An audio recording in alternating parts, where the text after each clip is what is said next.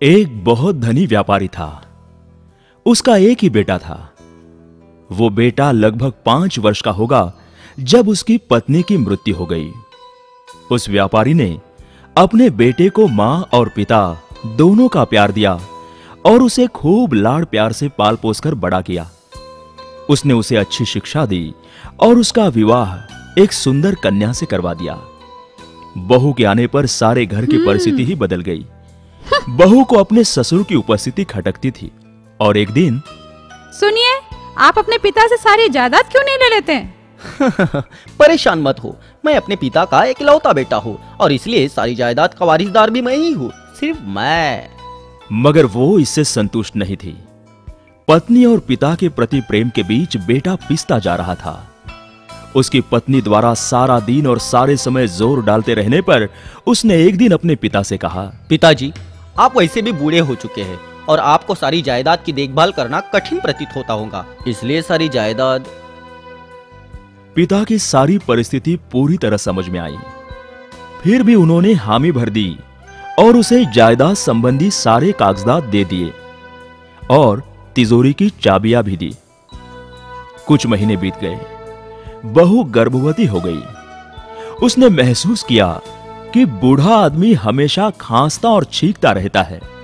उसने एक चाल चली। सुनिए, मैं माँ बनने वाली हूँ। एक कमरे की आवश्यकता होगी तो पिताजी को नौकरों के कमरे में क्यों नहीं भेज देते? पिताजी, आप उन नौकरों के कमरे में क्यों नहीं रहते हो? वो नौजवान अपनी पत्नी से बेहद प्यार करता था और उसे बहुत बुद्धिमान मानता था, जिसकी वजह से उसने अपने पिता को वहां जाकर रहने का आग्रह किया। बहू अपने ससुर को वहीं पर जाकर खाना देने लगी। एक शुभ दिन उन्हें एक पुत्र की प्राप्ति हुई। वो एक बेहद चतुर, फुर्तीला और स्नेही बालक था। वो सदा अपने दादाजी के साथ रहता था। उसे उनसे कहानियां और चुटकुले सुनने में बड़ा मजा आता था। साथ ही वो अपनी मां द्वारा उसके दादाजी के प्रति किए जाने वाले व्यवहार से अप्रसन्न था। एक दिन उसके माता पिता कुछ ढूंढ रहे थे।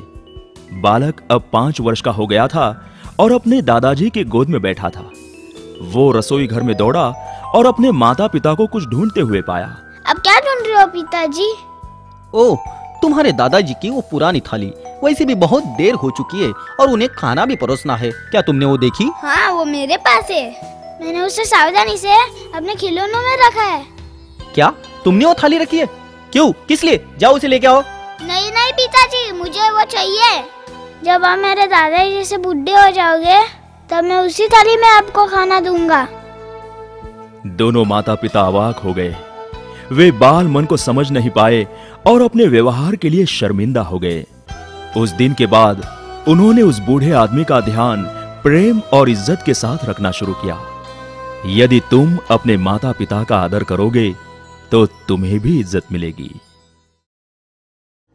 एक गांव में एक महिला भगवान कृष्ण की कहानी भागवतम पढ़ रही थी। हर गृहिणी का कर्तव्य होता है कि वह जरूरतमंद व्यक्ति को दान दे। माँ, ओ माँ, कुछ अंधे को खाने को दो माँ। ए, चल जा यहाँ से। अंधे पे दया करो माँ, कुछ खाने को दो। जाओ, मेरा समय बर्बाद मत करो। माई, कुछ मिलेगा माई? आइए पुण्यात्मा, स्वागत है। यह लीजिए। भगवान भला करे।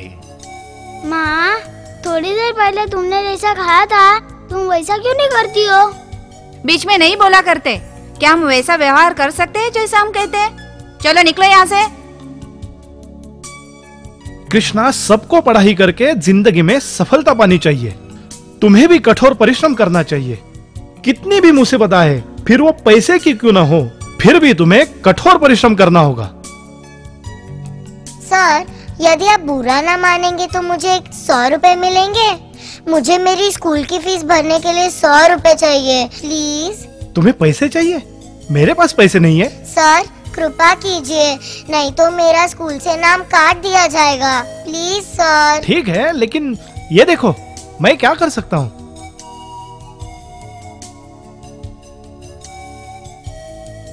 नमस्कार। आइए आइए, स्वागत है आपका। बताइए कैसे आना हुआ? क्या है सर, हम चंदा मांगने आए हैं। यदि आप बुरा न माने तो। बिल्कुल नहीं।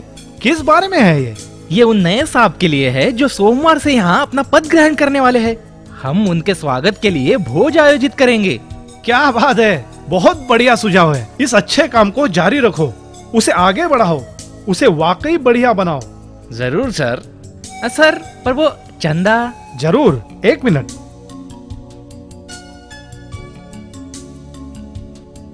लीजिए, और चाहिए तो जरूर बताना, लेकिन ये बढ़िया होना चाहिए, ठीक है?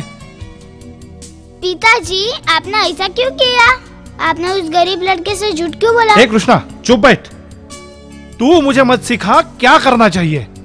अब मुझे परेशान मत करो, चलो स्कूल जाओ। और मेरी किताब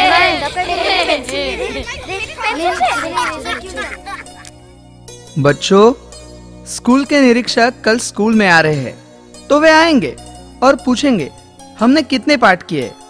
कितने किए हैं? 23। नहीं नहीं नहीं, कल जब वे निरीक्षक आएंगे तुम्हें 23 नहीं कहना चाहिए, 32 कहो, समझे? कितने किए? 32। अच्छे लड़के। अब मैं तुम सबको पाठ 33 पढ़ाऊंगा, सत्यवादी हरिश्चंद्र। कल जब निरीक्षक आएंगे तुम्हें यह नहीं बताना चाहिए कि हमने यह पाठ आज किया है। मैं कल भी यही पाठ पढ़ाऊंगा और तुमसे प्रश्न पूछूंगा और तुम्हारे जवाब जल्दी आने चाहिए। क्यों बच्चों, ध्यान में आया ना?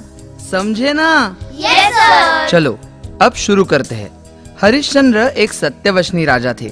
सत्य के लिए वे अपना जीवन भी कुर्बान कर सकते थे। एक दिन विश्वामित्र मुनि उन्हें मिलने आए।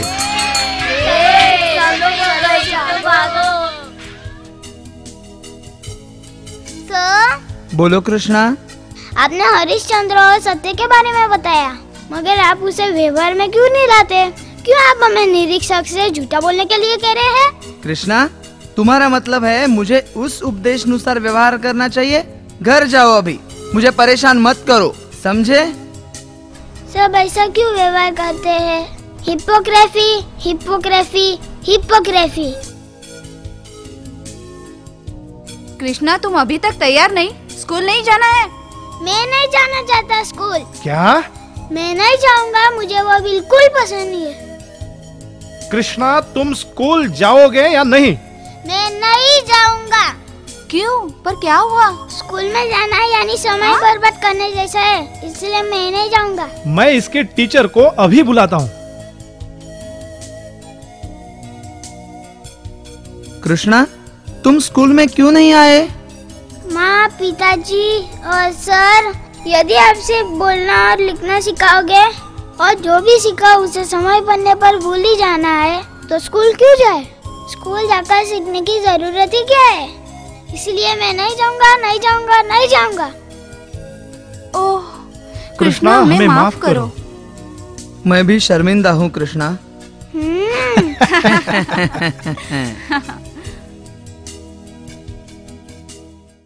अल्ट्रा किड्स जोन पे डाले गए हर नए वीडियो की जानकारी के लिए बेल आइकन दबाना ना भूलें। सब्सक्राइब करें अल्ट्रा किड्स जोन।